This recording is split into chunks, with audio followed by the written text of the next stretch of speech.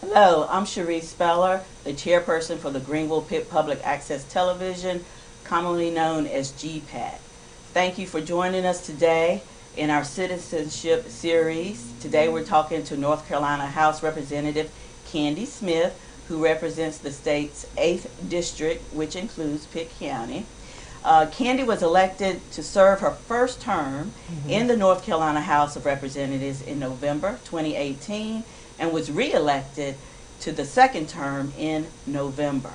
Before serving in the House of Representatives, Kandie served as the first black female mayor of the city of Greenville and spent nearly a decade as the councilwoman for Greenville City Council District Seat 1. Welcome, Representative Smith. Thank you so much for having me. Thank you so much for joining us. In this program, we want to encourage those who may be thinking about running for office and even serving on local boards and commissions, just to give them an idea of what your experience has been like and to give them some encouragement to jump into that arena if they so desire. So my first question is, what motivated you to run for office that very first time? What motivated me is I had friends who encouraged me to do it because they noticed my advocacy in the community and they stated to me, "You're already working. You will be great to be in that role." And not knowing really much about being in an elected position because I had never been in one, I said, well, how long is the term? What are they expected to do? I asked those questions. And then I began to do my research. So I began watching city council meetings so that I could see what they talked about, listening to the concerns of the citizens, because the whole job was to make sure that you represented the citizens. So with that being the case, I did my pre-work. Right. And one of the things I did was I did join a board and commission. A board, when we talk about boards and commissions, I joined the Neighborhood Liaison Board. And in that board, on that board, I got a chance to work with a lot of other people and talk about what the issues were for the different neighborhoods in the community. So that was like really close to the people, hands-on. And I was on that board when I ran for the District 1 seat. And so that helped me to give me some experience of just about meeting with people, collaborating with people, looking at what the issues are, how we can possibly address those, and then moving forward from there. But once I announced, guess what? I attended every city council meeting, and I sat in the audience, and I listened because I needed to learn. Right. So boards and commissions, do you think that would be a good first step for someone who might be aspiring for more one day?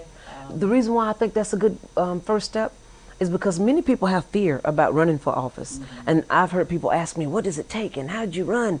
And guess what? Like I said, I ran because someone said, I think you'd be good as an advocate because you do that now. You should run. I knew nothing about it. So there's no prerequisite besides being able to breathe. Right. You know, making sure you're of age. I tell people I think it's at least 18 or older. And have a love for your community. But what the commission does, it gives you that opportunity to interact with others from different perspectives, and you come together and you identify what the issues are, whether it's park and recs or whether it's planning and zoning, a board of adjustments. You can be in those commission meetings or committee meetings and board meetings and talk to each other, and then you make decisions on issues, and then you send those recommendations to the council. Right. So just with that, it kind of gives you a taste of what it's about. And the county has boards and commissions as well as the city. Right. So sometimes people are wondering, well, how can I get on? It's so many out there. And the thing that we talk about the most is the lack of people volunteering to be on these boards. Right. So anybody who wants to have their voice heard or wants to see what's happening in the community, I would encourage them to look into it.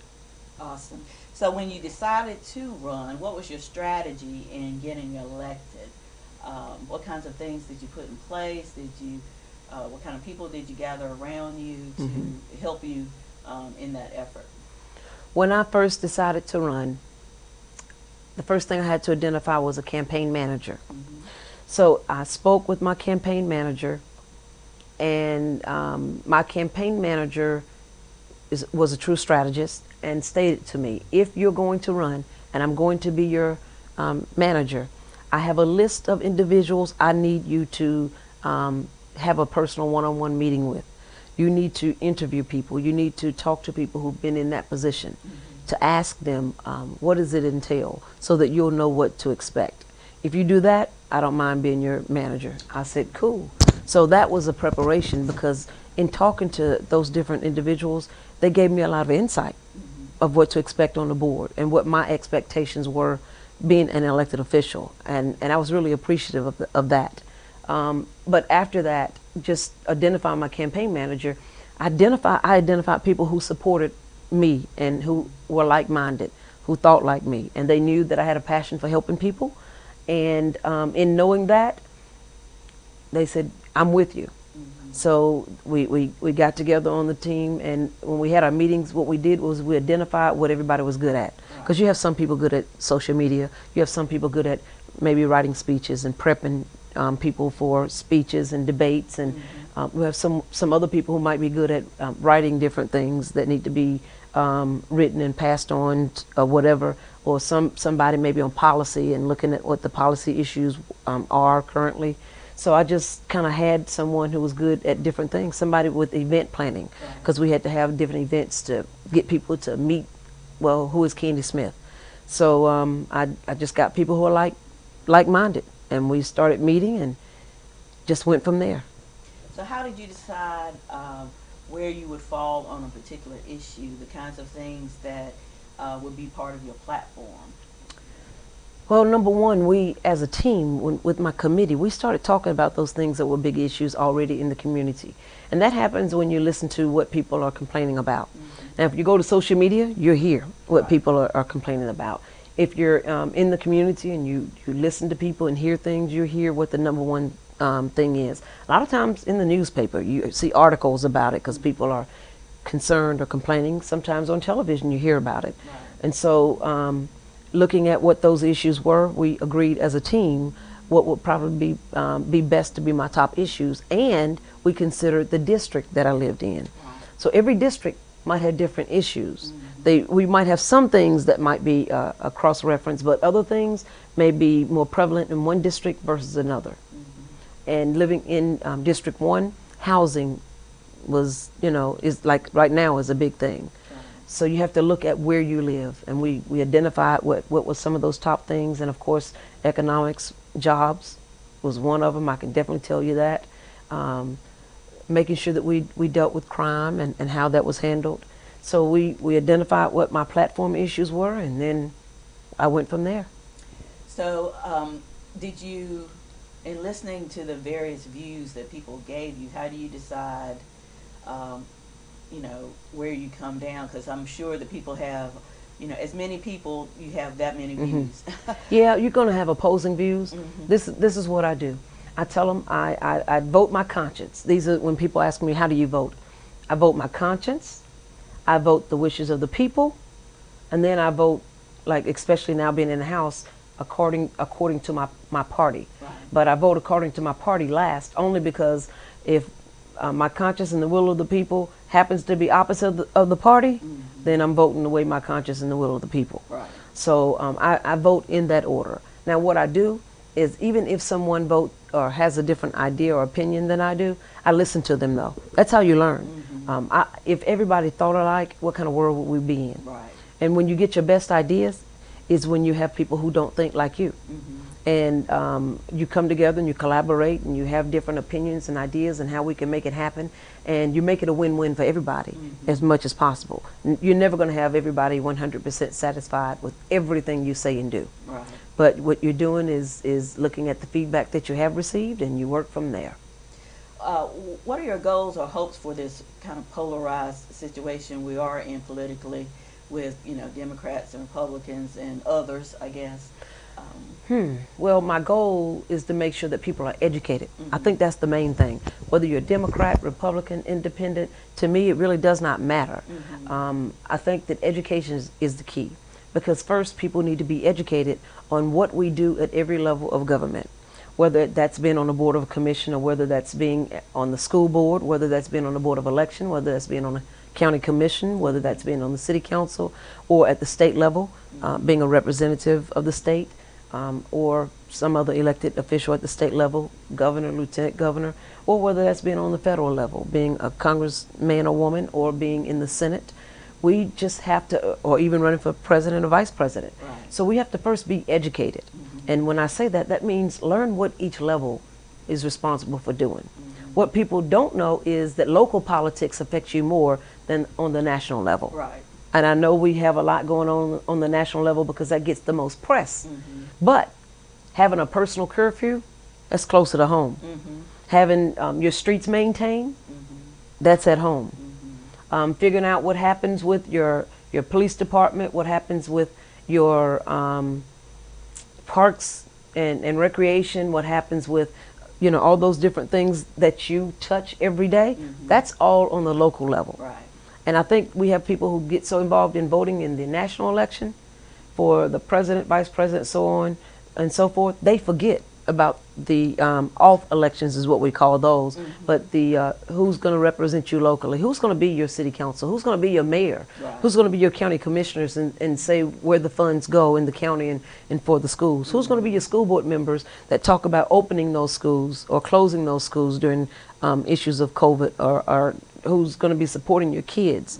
We forget about those things until issues happen. Right. And then people get upset. And then they say, what do we do? Many times I get those calls and I have to redirect people to where they should go.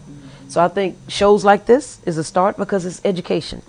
That's the first thing of knowing, where do I go if I have this issue? Right. Where do I go if I have that issue?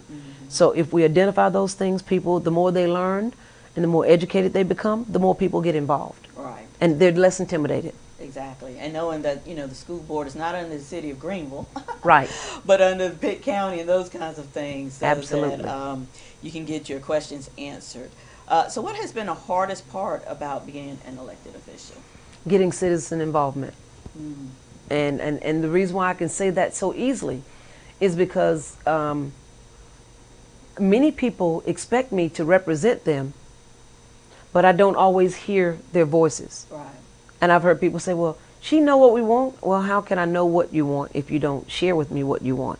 And so I tell people you can do it by making phone calls to the office. You can write emails. And now we have this social media. Everybody uses social media. Right. So I have now a lot of people who message me on my Representative Kandie Smith page. They'll send me a message and ask a question. And then I'll direct the question. Some questions are not questions that's answered in my office, but we direct them where they need to go. Right. So citizen engagement is the key. And I encourage people to get involved as much as possible. Sometimes I tell people, just get a part of a campaign and work on the person's committee. Right. And if you work on their committee and you see what it takes to run for office, that opens your eyes to the opposite side. Right. Because everything is not always as it seems. So what would you say has been the most enjoyable part? The most enjoyable is being able to have wins. And when I say that, thinking about wins that we've had in our community. We've just completed the Town Creek Culvert here in Greenville. That was a huge project. It was flooding in the uptown area all the time. Restaurants, it was just horrible. I remember getting out of city council meetings and we would have to sometimes roll up our pants legs because we were going to have to walk in the water to get to our cars. That was just not good. And so we knew that drainage system needed to be fixed. I had no idea that it was as bad as, I didn't know we had tunnels underground like they have in New York. Right. I just didn't know that because if you don't see it, it's out of sight, out of mind. Well, one of the things I was able to do as mayor, I went to the state at that time and spoke with, it was Secretary Michael Regan at the time, who's been tapped by the Biden administration now. I spoke with him and Senator Davis and his staff and advocated for a green grant for us to start on our project. And we had no idea if we were going to get that grant. But as the mayor, I went with staff from Public Works and our city manager, and we advocated for it. We did not feel like it was going to be something that we got because the pushback that we received was not positive at the time, and we didn't receive things that were making us feel like we would get it. And then the meeting was going to be about 5 months later. So you never know what happens. And so we left and we said we did the best that we could. And then 5 months later, they had the meeting And we had our fingers crossed because we knew the date of the meeting, but we didn't know what the board would decide. And the board decided to give us the grant. And I was extremely excited because as the mayor, I was able to help lead the progress in saving the city $9.2 million, which is probably the most that's happened at one time. And I was only the mayor for 5 months. Right. But I believed in working for the people. And issues like that, that was a very big issue. So that's what I consider rewarding. Right. Because we had to come together, we had to meet with another entity, which was the state, and lay out what the issues were and tell them how serious it was. And then it happened. And I later had a chance to speak with the secretary. And one of the things he shared with me was, you know, one of the reasons why you guys received that grant is because your passion for your city. Right. And if you had not come and had that same passion and you knew it up and down, you might not have been able to get that grant. And I was like, wow, I was floored. Because, I mean, I knew I was there to represent the city, but sometimes you don't know the impact that you make until you make it. And so just recently, we were able to complete that project, and they had a ribbon cutting down by the bridge, and the current mayor gave us the picture that had the whole project that was taking place. And so I got a chance to be able to see that, because sometimes your work starts at one level, but you might not be able to see that completion being in that position. Right. But it was okay for me because I knew I did the work for us to get the grant. That's what was most important. But I was excited that it completed ahead of time, which was awesome. Yes. Without any major issues. And I'm still living in Greenville and still able to see the completion and to, you know, get that plaque, which had pictures of what it looks like and what it was looking like, you know, going through the project. That's rewarding. Yes. So that's always a win. And it doesn't always have to be wins that big. That was $9.2 million. That was big. Sometimes it's small wins when someone's able to say, you know what, I appreciate you. Right. I called you and they called me back. Right. And Major. right. And I think that's probably more major to many people than the Town Creek Culvert. Because imagine how many people have no idea what that is. Right. But those people who say, I called and you called back, or I called and someone called me and answered my question. You actually helped me. I really appreciate that. Those are wins for me. I've had people say, I never knew I could talk to an elected official. And I'm like, what do you mean? At the top are the people. We work for you. Right. It's like, well, we don't know it like that, because many people get in these positions and they don't want to talk to us, or they don't return phone calls, or they just do what they want to do and we don't, you know, get a chance to interact with them. Right. So I always tried to hold town hall meetings to accommodate the people. And now we have social media and things of that nature. That's the best way. Right. There's no excuse now why no one is having town hall meetings. Right. When I was doing the budget at the state, I had a town hall meeting. What do y'all want me to do on the budget? So we can reach people now that we couldn't reach before, because we're now right in their homes. Right. We're on their phones. We're on their iPads, on their computers. So the biggest win is just getting people involved and having those small wins and letting people know that they really matter, because each person matters, and they can be a part of the solution if they participate. Right. What kind of wins, small or large, are you hoping for, you know, fairly soon? Well, some of the wins I'm hoping for is citizen engagement. I want people to get involved. And so what I'm doing now is doing my best to try to educate people and educate them on all those things that are out there. So I'm currently teaching a class on engaging your community, and that's understanding politics. Right. And I've had people say, I just never knew that that's what that sign meant, or I never knew that's what that meant, or this meant. And their eyes have now been opened. And I wish someone had shared that information with me, because I would have gotten involved sooner. Right. I think many people get involved later in life because they begin to learn over a period of time. I think we should start with teaching and training our kids and letting them know what everything is all about, what advocacy is about, those things that they feel important and how they should fight for those things. Right. And if we do that, then we have people getting involved a whole lot sooner. And it wouldn't be that we just waited for years and didn't know what to do. Right. So I just, a win for me is to continue to teach people. And there's anybody who asks me questions, I help them out. I give them any answer. I tell them where they could go. And I get calls all the time, even from students at ECU in their classes. They call me and say, can I talk with you? Can we meet? Can we do this? I just return an email today. One of the students from Chapel Hill wants to have a meeting, and they're from this area, and they attend Chapel Hill. Of course, I'm gonna always interact with them, talk to them, and give them all the information that I have, because I like teaching people. I like passing along information. Right. So what advice would you give to others considering public service, considering running for office? What advice would you give them? Look, let me think. Let me tell you the first thing I'll really say, just do it. If I did it, they can do it. I don't consider myself being anybody special. I'm just like the next person. What I did was I took that chance. You may not always be successful the first time, but that does not mean that you give up. So if you're interested in something and you have a concern, let's say you've been concerned about your child and they're in school and all these changes that's happened since COVID and what's happening and how is it affecting you. Why would you not decide to run for the school board? If you contact your representative and they're not responsive, or you don't feel like that they're doing what you would like for them to do and other people are expecting them to do, or maybe they are, but you just want to be a part of that process, consider running. Get some people who are like-minded and who want to help you with that process, and I say just do it. Because if you never take that first step, you're not going to take that second step. Right. And so in order for me to be in the seat that I'm in now and at the state level and 12, 13 years now into politics, I had to start. Right. And if I never started, I wouldn't have be at this point right now. So I took that step. I was apprehensive. I was nervous. I was scared. I didn't know.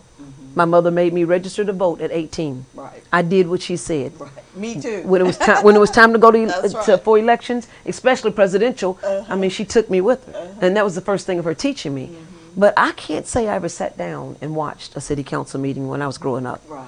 I can't say I never paid attention to county commissioners and what they did, Board of Elections. I didn't know about those things. I didn't pay attention. I learned in school about the legislative branch, judicial branch, executive branch. You learn about that, but you really don't understand about how to apply it unless you get involved. Right. Now I know, because I'm part of the legislative branch at the State House. So I do now know what it's about.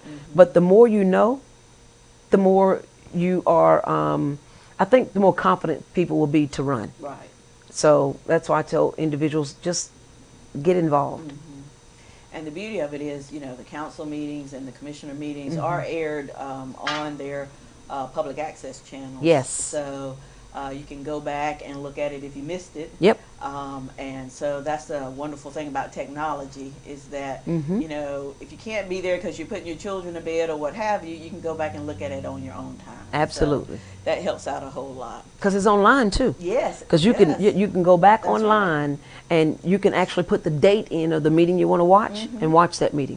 Whether it's county commissioner, whether it's school board, whether it's city council, you can do that. And a lot of the boards and commissions too, they have those meetings online, and so that provides greater access for people. There you go. You know, to know what's going on and to learn and to engage themselves. Well, we thank you so much. Any lasting or last comments or thoughts before we close up?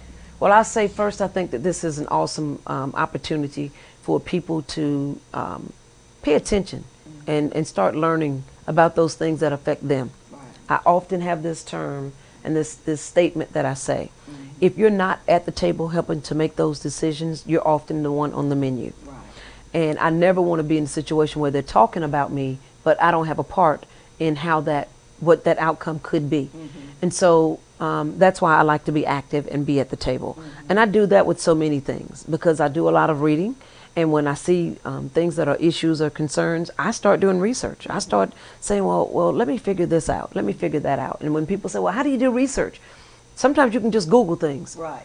Right. I mean, everybody has that access, right? Right. And when you Google and stuff start coming up, you start seeing, well, who is the person I would talk to? You'll see if it's at the federal level, if it's at the state level, or if it's at the city level, whether it's county or whatever's at the local level. And then you start asking questions. If it's county, you can go and talk to the county, any county commissioner, or maybe the county manager, Right. and say, how do I deal with this? If it's at the local level at the city, you can call the city manager and say, how do I deal with this? Because there's a staff that is over each department, and you can always call them and they can give you information. They can help answer your questions. So I encourage people, do not be afraid to ask questions. No question is a dumb question. Right. And when you start asking questions, you find out more information than you ever anticipated that you could find out. That's the biggest thing.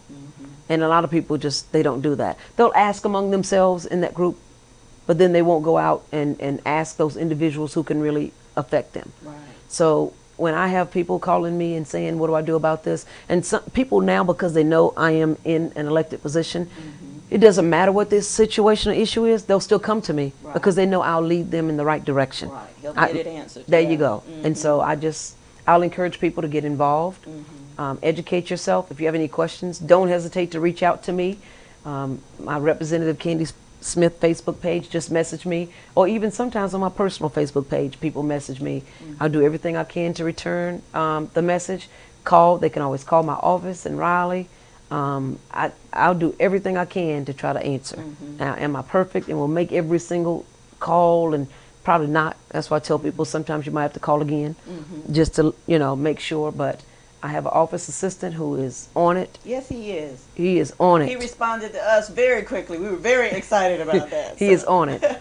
Coming from journalism and being a reporter himself here in Greenville, he was with WITN, so he's very well aware of research and reading things a lot and staying up on top of things. So I encourage other people to do that. And he likes to teach. So when things happen, he said, you know what, we need to make sure people know about this. Right. So that's why if you look at my Facebook post, you'll see that we try to post a lot of information that affects people. So if we're talking about COVID-19 and this vaccine, and people are asking the question about what stage are we with the vaccine, what we stage 1, stage 2, stage 3, where do I fall? Right. I post all those things on my representative page because I want people to know where they fall. Right. And then if they have questions, people ask me and I get additional information for them. I think one of the biggest things people are asking now is about equity in the community. And we start looking at it, you hear equity, it used to be about equality. Well, when you look at equality, you give everybody the same thing. You look at equity, you want everybody to have an equal outcome. Right. And I think we're more so looking at what equity looks like now, but we want everybody to have a chance to have the same playing field to try to get things done. So I just, I'm going to continue to encourage people, get involved. There's no reason not to. That's just like going and coaching your kids' baseball team or basketball team or whatever. Get involved on any level. And you don't always have to be an elected official. Right. And that I just want people to know that. You don't always have to be that one, but you can always still be a part of that process. And be on those boards and commissions, and not all of them are even televised. Right. Because some people are afraid, oh my gosh, being on TV, whatever. If you're doing Facebook Live, right? That's right. And you're on there with your friends, look at me, and you're doing the same thing. What's the difference? Right. So I think we're breaking people in early, so yes, they should probably be less apprehensive. Right. So I just say keep doing things like this that you guys are doing, keep educating people, keep encouraging people to get involved.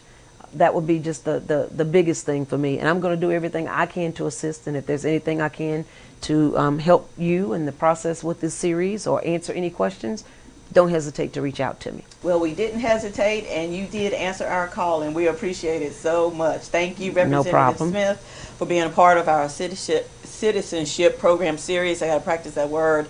And for being here today to help people who may have, just needed those answers. How can I get involved? Thank you so much for doing that. No problem. And if you're interested in sponsoring one of our series on citizenship, please don't hesitate to contact us on our Facebook page, our email address, any way you can reach us, and we'll be glad to assist you in helping us extend this wonderful program. Thank you so much for your time and for being with us for our citizenship series. Thank you so much.